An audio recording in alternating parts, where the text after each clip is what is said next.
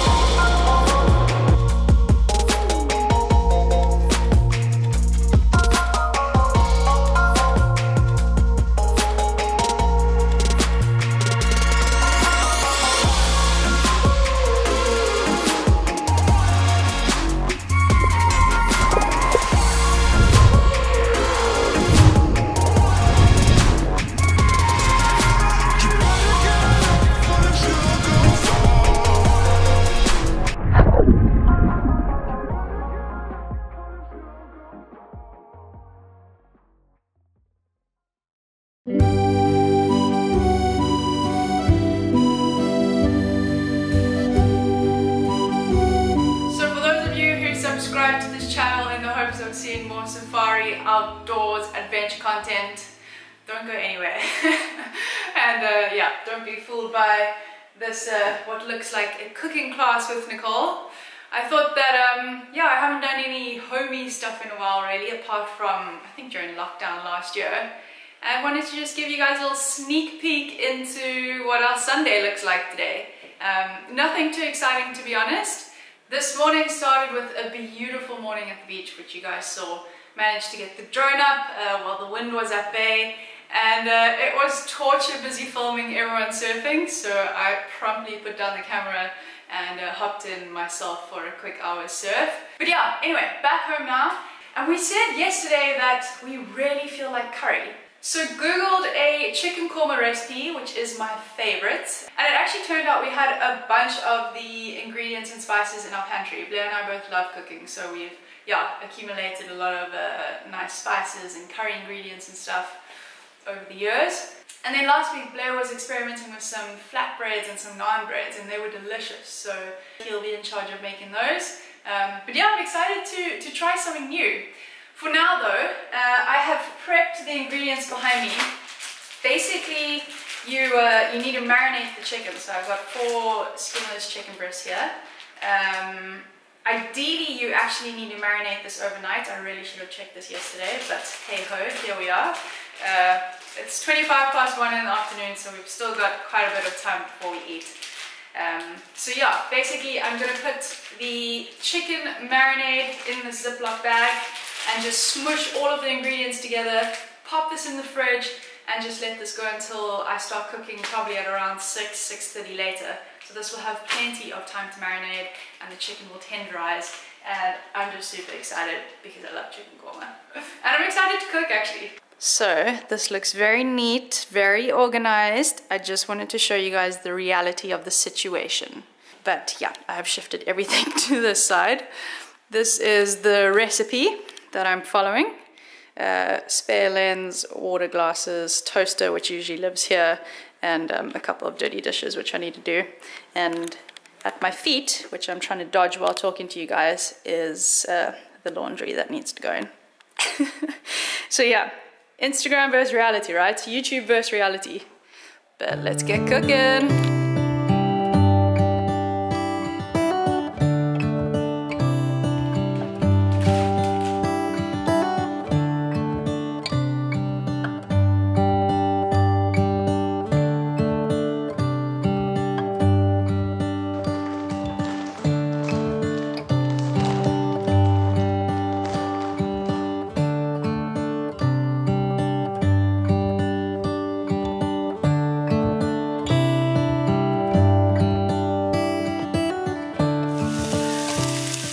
So the time is 5:25 and the chicken has been marinating since, what time, 1:30 this afternoon, so it's been in there a good solid 4 hours. And I've got to work on this is essentially what's going to create like that nice creamy texture. So you saute onions, cardamom, cashews, almonds, and you blitz it all together in a blender, and after this you then start cooking your chicken and add the sauce at a later stage.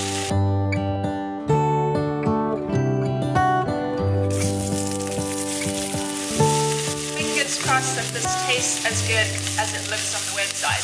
I assume I would blitz cardamom, right?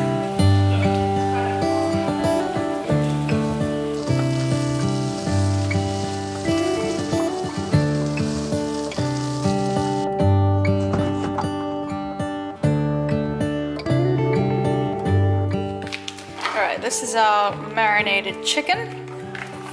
It's been sitting for some time. Hopefully it's nice and tender. But yeah, that looks pretty good.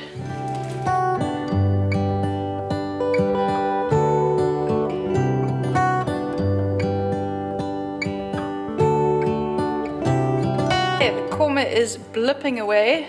It actually smells a bit like Christmas with all of these spices. And Blair's made us some, it's not naans, it's flatbread, right? Yeah, a flatbread. It's a flatbread. It's very simple flatbread. It's delicious. 4 ingredients. Water, flour, salt, and vegetable oil.